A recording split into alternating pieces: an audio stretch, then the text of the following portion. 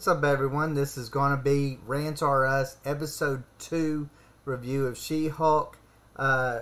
With me today is my wife. Hello, people. This is Jessica.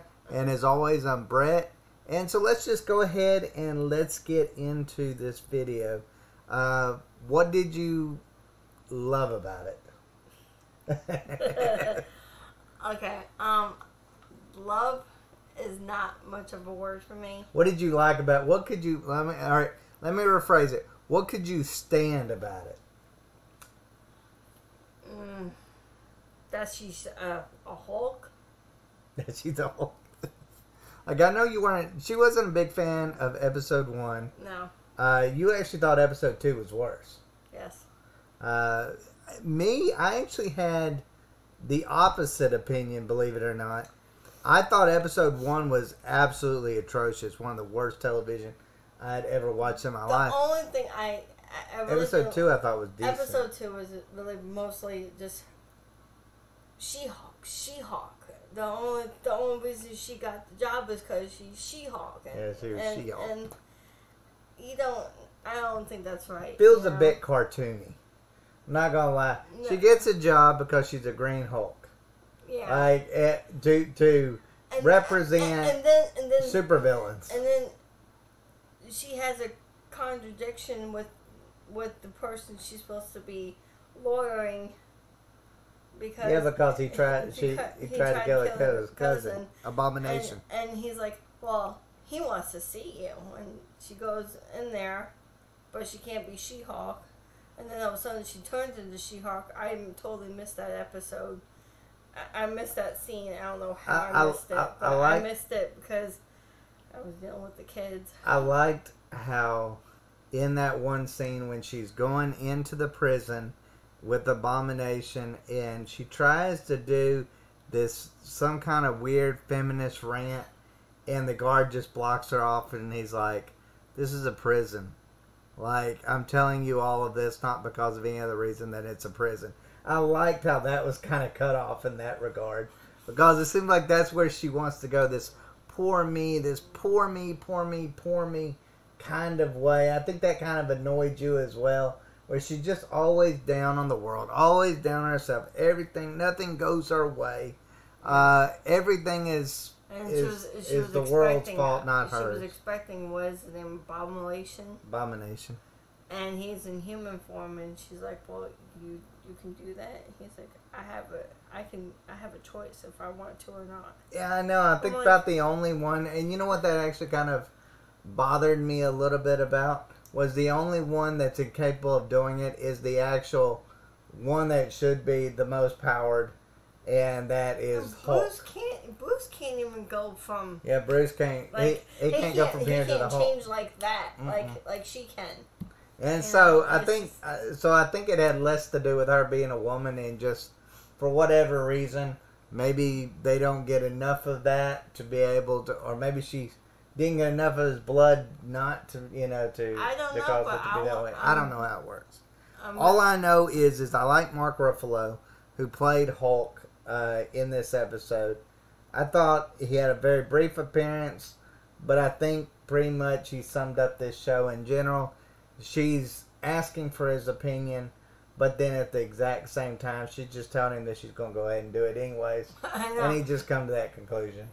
Typical woman. Sorry. Well, that's the way she kind of acts. That's what we do. We ask the guy, hey, can you please do this for me? But guess what? We're going to do it anyways. We're going to do it anyways because that's what we do. We are women. Now, I did like the way he referenced Mark Ruffalo as Hulk, referencing that he says, wow, when last time I fought Abomination, I was a whole different person, referencing before Mark Ruffalo became the Hulk. Because I didn't even know those movies were even in the MCU. They were like, 2003? Right now, you know what you're doing. You're going right over my head. You've seen the old Hulk film. I saw the original. Yeah, I don't know if the original was the one that was fought with Abomination or if it was the second one. But all I know is I thought it was a decent film. But I just thought it was interesting that they made that reference, and it was kind of comical in that way to me. Because I'm like, I was a whole different person back then. And another thing that really irks me is that why is she talking to the camera? Yeah, that's something that really drives you crazy when it comes to that. And because the whole time, the other lawyer guy, the one that hired her, the defense lawyer, as he's talking, she's talking to the camera, and I'm like, you're not even listening to what he's saying. And it goes, and then all of a sudden, he turns around and says, "What do you think?" Well, yeah. I don't know, because I was talking to the camera, so I don't know why. Every man in this show has to be a douche. The other lawyer that he's like randomly talking to her and putting her down for literally no reason, and then he comes out. Is that the one that gave her the gift basket, or? No. This was at the very when she goes into that restaurant and he's talking crap to her. Yeah. But then at the same time, he ends the conversation like, "There's a hot woman over there. I'm gonna go flirt with." And I'm like, seriously? Like, they cannot help but make guys just look in the worst possible way on these shows. Pretty much. I mean, that's the way I looked at it. And when everybody, I thought it was really funny. Her friend goes and she's like, I think her name is Nikki or something along those lines. Her friend goes in there and says, "They're chanting your name, they're chanting your name, they're chanting your name." And then you go in there and it's the most unenthused crowd you'll ever see. People are the worst acting that you'll see. There's this one guy that's behind her that he's going, She-Hulk, She-Hulk. And it seems so weird in that regard. Like, I absolutely hated that part. It's just, I'm like, yeah, they're really calling for you. It's just weird. And then, of course, they have to make all the little references to, why am I called She-Hulk? Oh, it's because I have to be, something to do with the Hulk. Yeah, but the thing is, ridiculous. She didn't really want it. She didn't say she wanted the name. They just gave her. But that again, name. the Hulk said you don't really get a choice in your names. So it is what it is. And he asked her. He goes, "What's your name?" And he goes, "I kind of like it." Yeah, and I think the one thing that I actually did like about this episode, and I think it's the thing that saved it for me, and why I probably like it more than what you did, was because of the nostalgia factor. Because they brought back Tim Roth as Abomination, and I really liked him in that movie where he did play Abomination. I thought, he made a little appearance in Shang-Chi, and they showed that at the very end. Yeah. And I thought that was really cool. I thought Tim Roth is a really good actor. I thought he did a really good job in that moment. He, he's probably not going to be a good guy. He's going to be some kind of villain in the end. But I thought he at least played that role as being the sympathetic character to a certain extent. I wouldn't know because I've never seen him before, so I don't even know who the heck he is.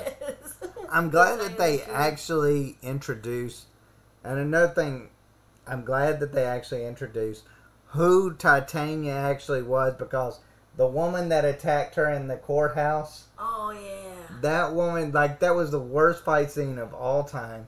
It made no sense that she just come out of there and absolutely nowhere and just throws tables at the people. Yeah, and then you actually get to see, and that's another good point too, because you actually get to see how the She-Hulk, or the woman who plays the She-Hulk, what is her name? Tatiana Maslany. Forget her name in the show. But anyways, she says, maybe I should have just let the tables hit the jury. Like, how selfish of a character are you? But you're going to let people die so they don't ruin your career. She had the right intentions. She had to save them or they would be gone to their death. That's, But then she went back on it and completely ruined the moment. Because her life is ruined. Because of what happened. Her boss said, we lost the thing. And we lost the case. And she's like, well, what was I did the right thing. Did you want me not to? She was just putting an ultimatum out there saying, did you want, maybe if I let the jury get hit, maybe we would have won. Yeah, we would have won. Like, is that really like? But the idea that you've got the protagonist even contemplating, you know what? Maybe I should have let them just hit. She even said it. But she wasn't saying it like that. She was just giving like an ultimatum. Like maybe I should have. Just like sometimes. Maybe you took it that way. I took it the polar opposite way, and I'm like, I took it that way. I'm like, this is the worst superhero of all time. No, it's not that. Well, she is the worst. Probably. You know what? I actually like She-Hulk in the comics, but I do not like her in this show. So I won't say she's the worst hero of all time. She's the worst MCU hero we've seen so far. She's not a hero. Well, you got me there. Because she doesn't want to be a hero. She doesn't want to save the world. She doesn't want to do any of that. But overall, she even said it in the thing. She goes, I'm not a hero. I don't want to be this. I don't want to be this. She goes, what did I go to law school for? I want to be a lawyer. She just wants to be normal, and she can't. That's the problem. So in your idea, when it comes to this show, the one things that you do absolutely hate is you hate when she's talking to the camera. Mm-hmm. And what else was it? That's everything about it. This woman literally cannot find anything that she absolutely likes about this show. All I know is that I can find little details every now and then. My daughter, my 3-year-old daughter, wanted to know what She-Hulk was. Yeah. And I said, go ask Daddy. And she's like, Daddy, what's She-Hulk? And Daddy said it's a woman who's green who goes, grr. Yeah.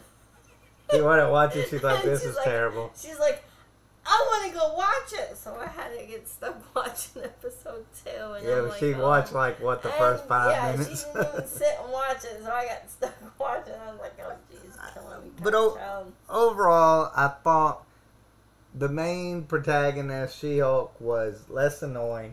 And this one, she was less man-hating. She was...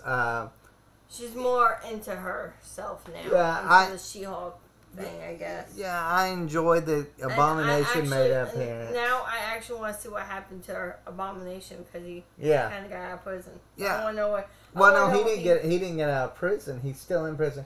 That was from at the end in Shang-Chi. He was fighting in these little fighting chambers of it. Wait a minute. You haven't seen Shang-Chi, so you wouldn't understand. Okay, so when she's on the phone to her new employer, and she says, "Okay, I'm gonna take the job," and then he shows that he's fighting in those pits. And then he goes, "You might want to check the news." Yeah. And she's like, "Okay," and she turns the news channel on, and there's a prisoner escaped from. No, I don't think he was escaped. Yeah, he escaped. I didn't think he escaped. Yeah. I think they were just showing videos because she says, why did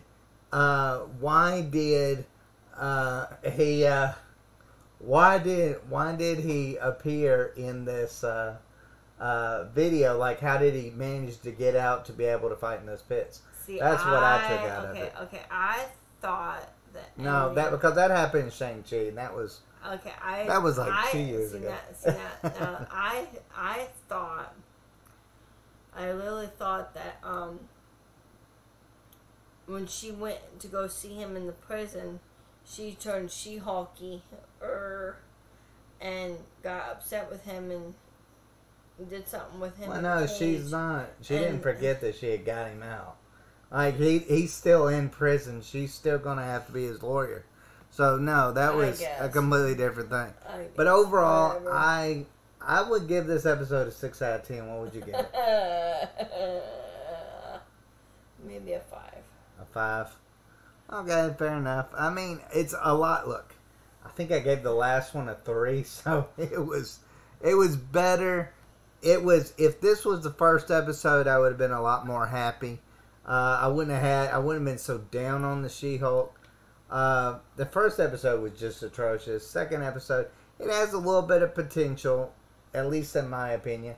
I'm still not looking forward to episode 3, so, I'm not waiting on it. It's not still one of my favorite shows. It's not like a WandaVision type thing where you're on the edge of your seat saying, oh, I can't wait for the next episode. I think it's still one of the worst shows that the MCU's put out so far. The Falcon and the Winter Soldier was pretty bad to me. But I think this is actually probably worse. Can I ask a stupid question? What? What's the MCU? This is why I wanted to get her on these reviews, because she simply has never watched really the MCU. That's Marvel Cinematic Universe. And so you're just getting like from a regular person perspective, not a fan perspective. Say Marvel? Marvel, then. Why can't we just say Marvel movies or Marvel comics? But overall, I would say better episode than last episode. Still not looking forward to the next episode. Still haven't really got into this series, but I'll take any progression that this show can give me. You never know. The show might have a turnaround, and we both might like it. I highly doubt. But you never know. Never know. But anyways, guys, thanks for watching. As always, let us know what y'all think in the comments down below. Do you love it? Do you hate it? Let us know. And as always, thanks for watching. Bye. Y'all take care.